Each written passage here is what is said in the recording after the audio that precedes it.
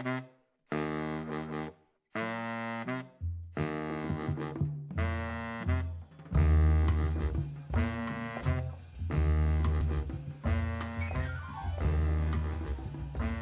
is the Memory and Resistance Laboratory podcast. I am Latipa, Director of the Memory and Resistance Laboratory and Associate Professor of Media and Cultural Studies at the University of California, Riverside. The Memory and Resistance Laboratory is a hub for anti-racist, decolonial, and feminist of color artistic research. In this podcast series, Memory and Resistance in the Time of COVID, students from UCR interview people across the fields of education, art, medicine, and labor organizing to ask about the larger political, social, historical, and economic impacts of our current circumstances for vulnerable communities. In this episode, we are joined by Kiri Dalena, a visual artist, filmmaker, and human rights activist who lives and works in the Philippines. Kiri is interviewed by Zaynah Waseem, a third-year student majoring in global studies and media and cultural studies at the University of California, Riverside. Hi everyone. So today I have Kiri Dalena from the Philippines. She'll be talking a little bit about her work as an artist. And I have a few questions for her. So before we get started, Kiri, can you talk about a little bit about what you do and your career? Just a little. Okay. Yeah. All right. So hi, Zaynah. Thank you for inviting me to your podcast for your class. And I'm Kiri Dalena, and I'm a visual artist and a filmmaker from the Philippines. I was born to a family of artists, visual artists, so it was kind of natural for me to be in this environment, but it was a deliberate decision to become a filmmaker. When I was in the university, I became interested in documentary filmmaking and started attending workshops. So I didn't go to art school. And after that, I began to make documentaries and short experimental films. And it progressed into creating as well visual artworks. These can be in the form of installations, photographs, and sculptures. I am also a human rights activist. I've been an activist since I was in the university.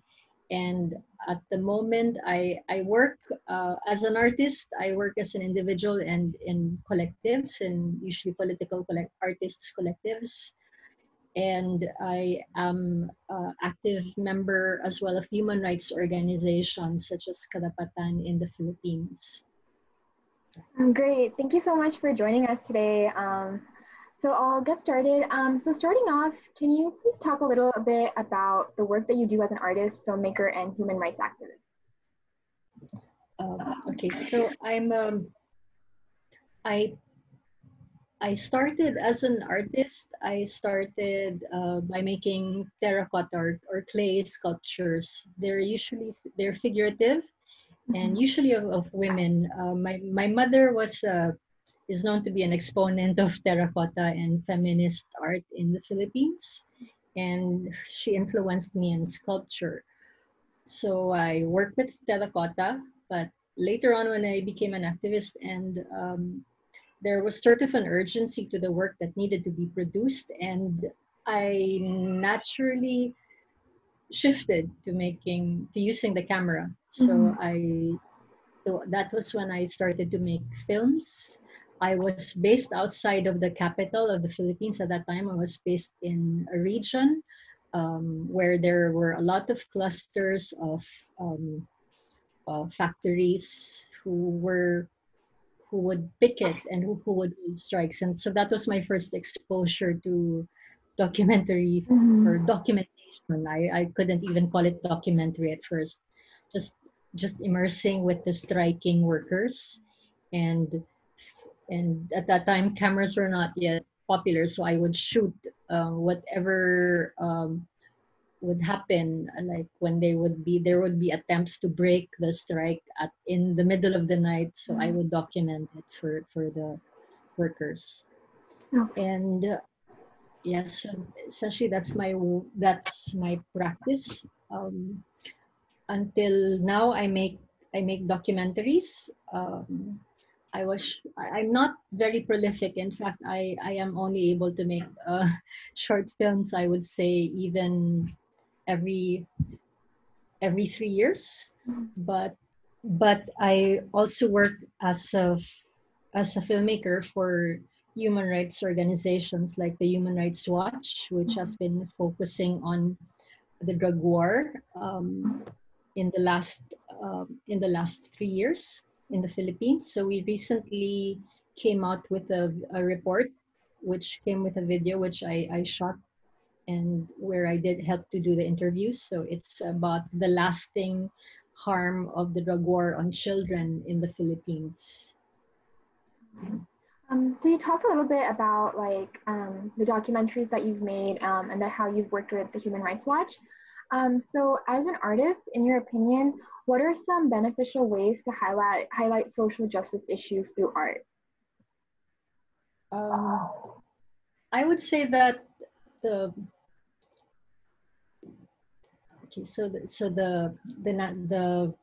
benefits of highlighting.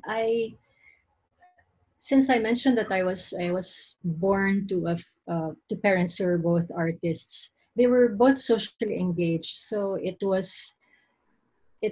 sort of became natural. My father was a political cartoonist, and then my mother was a feminist who was making sculptures about the plight of women, especially in the home. But I would say that it was a deliberate choice to decide that I would like to devote my art to highlighting social justice issues. It happened when I was in the university, and I saw that uh, it could be it would be a powerful combination if artists or youths who had access to or the privilege of having equipment and as well as skills in different art forms um, would collaborate or would form solidarities with farmers, with workers, indigenous peoples, and although it was not a fast process. In fact, I was really stumbling in the sense that uh, I the technology, the film at that time was also new to them, and I was still learning the process of editing, and as well as they were also not yet the workers were also not yet familiar with the process as well.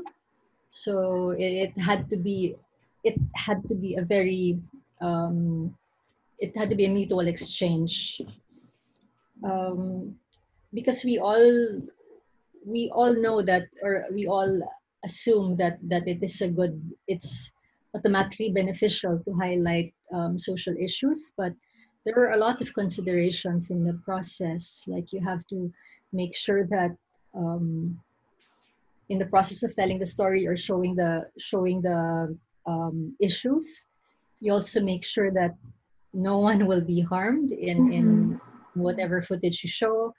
Um, so that these are things which I did not automatically know when I started, but learned in the process. Right. So thank you so much for sharing that. So just like going off of that, what do you think are some major like challenges that you have faced in this field? The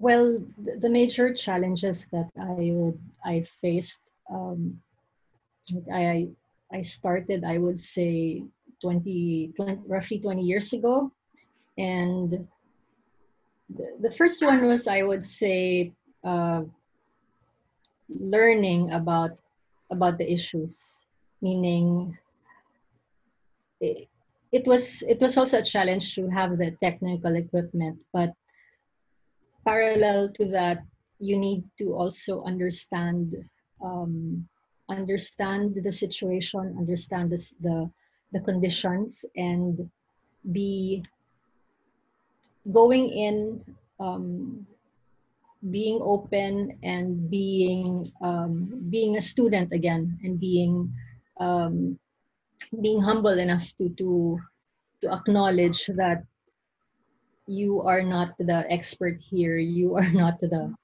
you're not the storyteller, really. You are a collaborator in a way. uh, I always have to think that way. um, and the challenge was also, of course, um, safety. When I say safety, it's not just for me, um, but it's also for the people you are filming or you are including in your shoot. It's it's easy to just shoot, to jump from one story to the next, but I feel like uh, I need to have a connection or a relationship with the people I am shooting. Meaning, I cannot just leave a topic or a subject like it's. So this is sort of like the difference with news and in my practice. Um, I cannot just leave a topic because, and I understand that this privilege as well, that I can go back, I can stay on, so I do my best. But uh, the challenge is also sustaining this kind of practice, sustaining it in terms of not just financially, like how to support yourself, how to um, how to continue to make a film about a topic that is no longer, they would say, like, popular. But for me, I would still think that it's relevant. It is not yet finished, so I feel like it needs to be continued. um, but at the same time, there are so many issues that are happening that are just coming in through time, or surfacing through time, and deciding where you put your energy. At some point, it just Yeah. becomes so difficult. And so that has been a challenge. So just going off of that, another challenge that we're facing right now is the COVID pandemic. So how do you think artists can support or uplift marginalized groups that are being affected by this pandemic?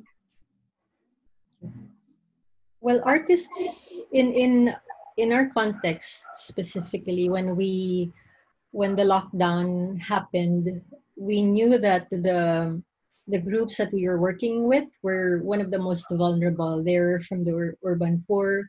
They lost their breadwinners, or their husbands who used to. They were already struggling before the pandemic came. So the first thing that we felt we needed to do was ensure that they would have food, they would have access to relief goods. The implementation of the lockdown in the Philippines was very, very problematic, and um, it gave us, we understood how necessary it was, but it was like being suddenly put in the hands of leaders that you don't trust, or who have done a wrong to you. So it was challenging, and we I think a lot of artists um, immediately thought of how to support the the communities or the families by means of food, and also support healthcare workers. So a lot of artists also came together um, to pool like artworks and put the proceeds to PPEs. But then later on, we also acknowledge that artists are also having a very difficult time in surviving because the lockdown extended from 15 days to 30 Yeah. days, and then now it's close to 80. So we also formed our own groups of networks to help each other, like having collective funds for photographers, also for women artists, and um that has been that has been a it's an ongoing struggle, um, knowing what is best to do Mhm. and how to support each other remotely. Um, yeah. So in your opinion, often like we see that art is criticized because of the truth that it often evokes. How do you think, or like, how do you think, or what is a good way to deal with this type of like criticism when you were given that from people? It The question reminds me of something that I read from a friend recently. She's an actress in one of my recent short films, and she said something like, she's confused. Should she post about something positive, or should she post about something that is about the truth? And of course, the automatic response of the majority is, okay, you have to speak about the truth, Mhm. because anything that is good or anything that is positive is based on truth, which I would, of course, I agree with. But then, why are artists being criticized first for when they speak about the truth, or why is it being viewed as something negative when you talk about the truth? So I responded to my friend, to the actress, and said that perhaps it would also be the most authentic thing to do is to speak about why at this time, they're being positive and being truthful are seen as opposing ideas. And let's speak about your confusion, and perhaps this can help even more, because you're intelligent, but then you yourself, you're confused about lessening your posts about the truth and just focusing on something positive. So this confusion is a good place to start. Um, we are The truth is painful and difficult, and I would, from my experience, I understand why sometimes people need to create a distance from this, and people who do it quietly and intelligently, um, and who do not criticize those who do, are people that I feel I understand, because during the lockdown, at some point, my family also suffered from someone who was becoming ill, and we did not get the results yet if it was COVID. And the stress of reading the news every day, and reading about the deaths was just too unbearable. So I understood. So I myself advocated that we create a distance first, from sort of like delay a bit. Yeah. So in this particular situation, I understand why it's necessary, but this does not mean that you resort to fake news, or to um, because positivity shouldn't be the equal of spreading untruths. Um, did I make sense? Yeah, no, thank you so much for sharing. It Okay. definitely like brings more light to like stuff like this, because we often don't really talk about the criticism that artists often face. But it's important to like shed light on that issue. So thank you for sharing your opinion. And then last question, do you have any advice for young students who are emerging artists and passionate to work in this field? Okay, so it's no no question about it. We need art. We need more than ever. I think we survived, or we are kept sane by art in this time, like music, films, writing, reading. Um, it's theater, drawing. It really kept many of us sane. But it is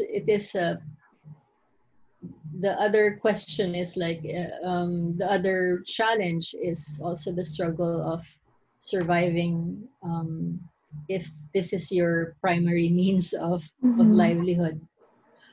But I would say that it's something that we need to think about. But in the context of the pandemic, whether you're an artist or an engineer or a chef, more than anything, we have to think of being human first.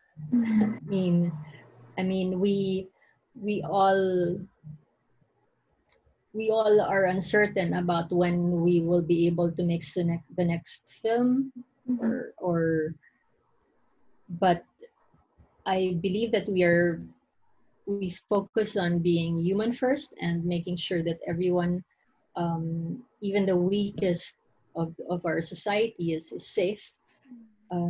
We will find a way for art to find another form, to find, it might not be now, or perhaps you're already doing something that's already considered art, but you don't know it yet. So um, I would say that don't don't worry too much. I mean, it's it's it's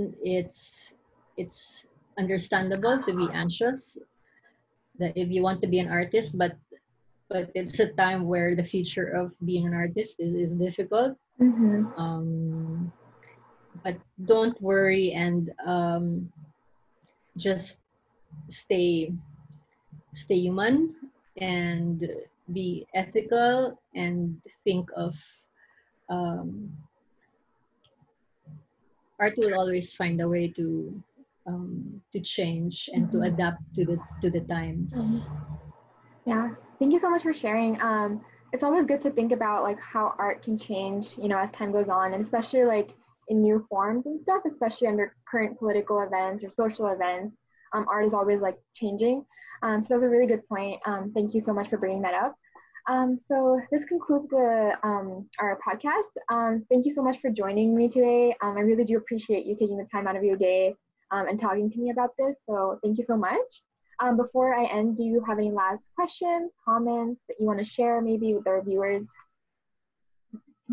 Uh, Last comments. Well, I hope you're all well. I hope you're all safe, and um, I'm happy to hear from someone across the globe, and it's I feel that we are fortunate to still be able to communicate and speak about art and think about art, and um, I hope that we'll all be okay. I think that's all. Yeah.